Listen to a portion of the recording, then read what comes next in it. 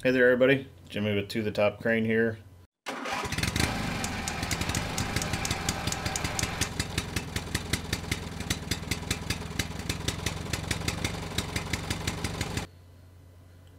I had some people suggest that I make some videos as it pertains to rigging, and also after watching Andrew Camarata's video where he was picking some hollow core precast, I think covering some rigging basics, and this is probably a little more than basic, but is pretty warranted.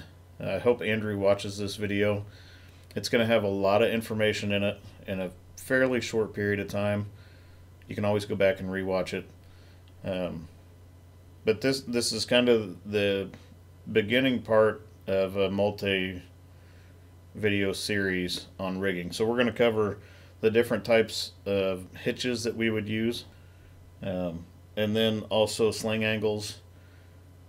I'm going to show you guys a pretty cool formula on how to calculate tension per leg on your rigging, and then we're going to talk about some other stuff, as it pertains to rigging, cable, stuff like that. So anyway, and hopefully my lighting doesn't screw with my whiteboard too much or vice versa. So we're going to start with, and I already drew a bunch of stuff on this whiteboard, and remember, I write like a kindergartner and I draw like a kindergartner. And I could do this in some pretty cool animated slides and whatever, but for me, I'm old school. This is easier. I learned by looking at a chalkboard. I don't have a chalkboard, this is the closest thing to it. So anyway, all rigging is going to be connected with three basic types of hitches, is what they call them, or ways of connecting the rigging to a piece. So the first one, straight line. So you just have your hook up here, shackle down here, or pick point or whatever. The rigging's going to be in a straight line. That means vertical, straight up and down. The next one is a basket. So you can see that we have one sling, comes down, clear around a piece, and back up. And then the third is a choker. So you have one sling, comes down, the sling actually passes through the other eyelet and back, well, goes around and then back up to the hook. So basically it chokes a piece inside of here. The reason why these are important, in a straight line pull, which is what rigging is rated at, and actually the tag should have straight line, basket, and choker listed on the data tags. In a straight line, the rigging is good for 100% of its rated capacity. In a basket, it is rated for 200%. However, this is what hangs a lot of people up. For it to be a true basket, your two vertical legs must be less than 5 degrees of vertical. So they got to be pretty straight up and down for it to be a true basket. If they're not, if they're out beyond, like so, or like so, which would be like off a spreader beam or something, it'd be pretty hard to do that, or multiple hooks. But if they're like so, then it must be treated as a bridle if it is beyond 5 degrees of vertical, and then you would have to calculate accordingly. So hopefully that 5 degrees is showing up there. And then a choker is 75% of capacity. So as soon as you pass this loop through this one down here and start pulling on it, then that takes this 100% capacity straight line sling and makes it 75% capacity. So I figured while we were on the subject of going around things and around things here, we'll quickly talk about something called DD ratio. So your DD ratio, let me get something to point with here, which is right here, is your diameter. So that's the diameter of the piece versus the small d, which is the diameter of the sling. And that's typically as it pertains to wire rope slings. So your DD ratio minimum hand tuck slings is 10 to 1. So this piece must be 10 times the diameter of your rope. Otherwise you end up with too tight of a radius here in the bottom. And same thing on your choked pieces. You'll end up with too tight of a radius and you'll actually kink the sling. On mechanical or swaged slings, the DD ratio is 20:1. So that piece must be 20 times the diameter of your rigging. So if that piece, if you're using a 1-inch steel choker, then that piece has to be 20 inches in diameter for your sling capacities to be correct. And then your absolute minimum DD ratio, as it's stated by OSHA 1910.184, is an 8:1 DD ratio. So whatever choker you're using, the absolute minimum is 8:1. Okay, so that's the 3 different kinds of hitches. You got straight line, basket, choker. DD ratio on a hand tucked is 10:1. Mechanical or swaged is 20:1. Absolute minimum is 8:1. Okay, so now we are going to move on to sling angles. And like I said, I know I write terribly. There's 3 different ways to measure your sling angles. One is the included angle, which is the angle of both legs included. Your second is your vertical angle, which is the angle of one leg as it would pertain to an imaginary plumb line down the center. So let's say we have an included angle here of 60 degrees, then your vertical angle would be 30. And then third is the horizontal angle. So that is the angle of this leg in relationship to the piece that you're picking, or parallel to the ground. So it'd be this angle right here. This one is the most commonly used in our trade. This one is also used. We don't typically use the vertical angle method very often.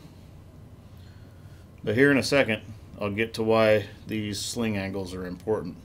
And then also you'll see that I have some numbers written down here in red. The NE stands for never exceed. So on an included angle, you never exceed 120 degrees. On a vertical angle, you never exceed 60 degrees.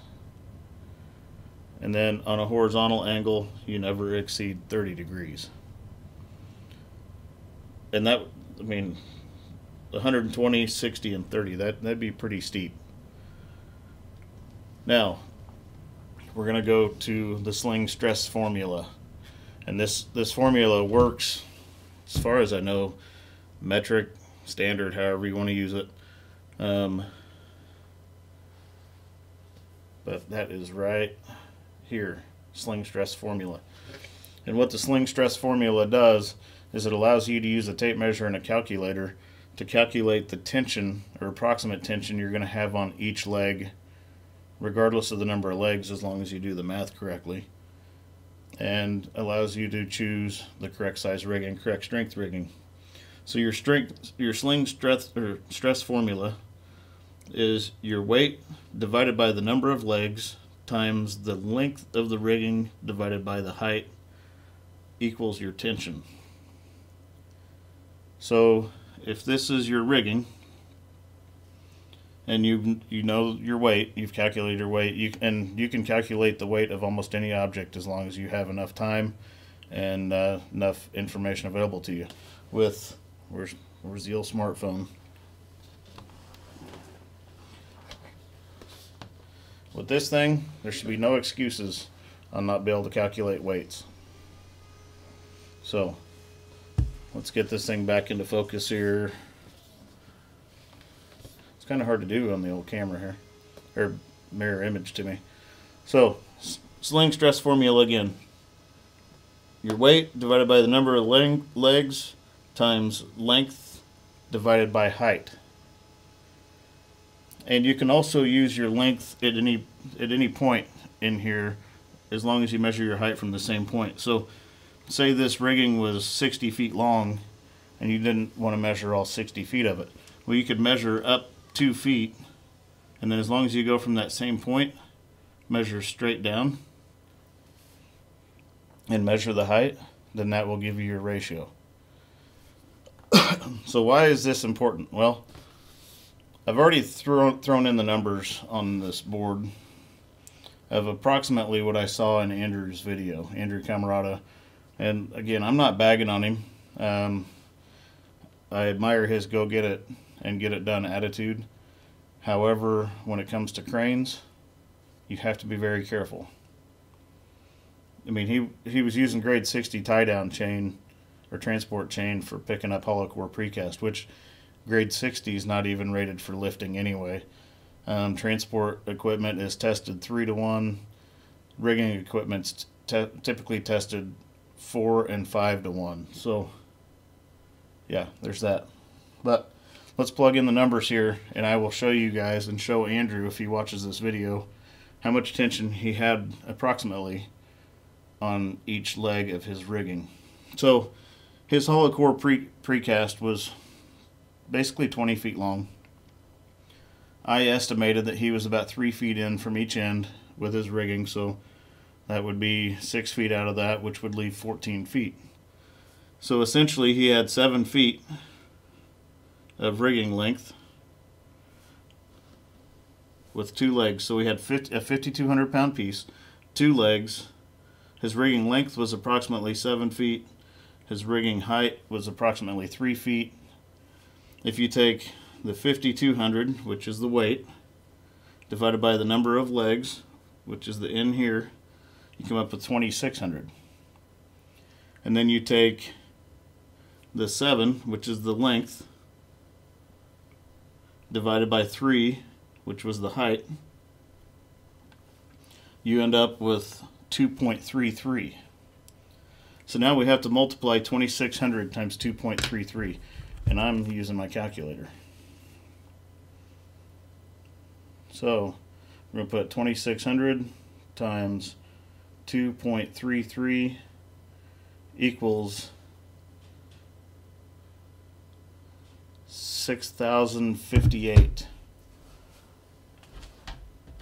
So all of a sudden, because of his sling angles, let's write that down.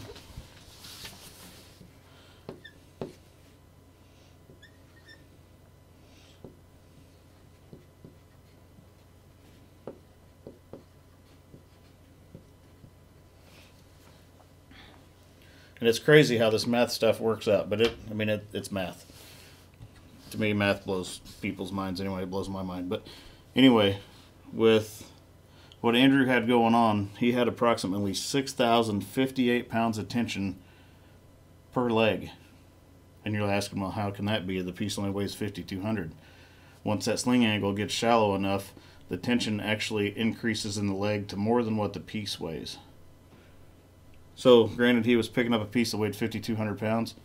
Given his sling angles, he had 6,058 pounds of tension per leg.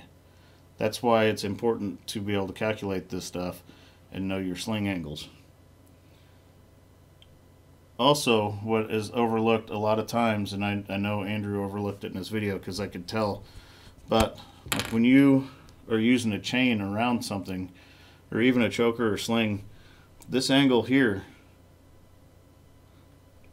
before it even makes its way to the point where it's connected back to itself and up to the hook, but this angle here also has to be taken into consideration.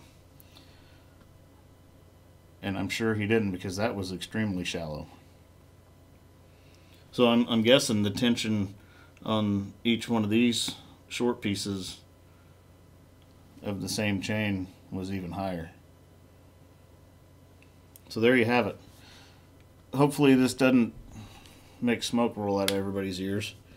On the next video, I will probably talk about different sling types, the pros and cons of both, or both, of all three of the most common, and then we'll maybe go on to rigging inspection.